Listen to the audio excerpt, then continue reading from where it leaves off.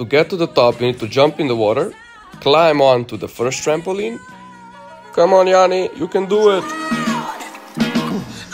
Backflip time, and on to the second trampoline. Meuge is already pretty tired because the climbing is exhausting and there were already kids chanting for us to jump.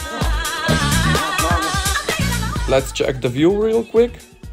And I honestly don't even know what this was, but it was funny. Now let's go to the top already. Yanni looked over the edge, and as you can see, there's a long way down. But if that doesn't scare you, wait to hear what Gab said next. I'm ready, I'm going for a triple flip.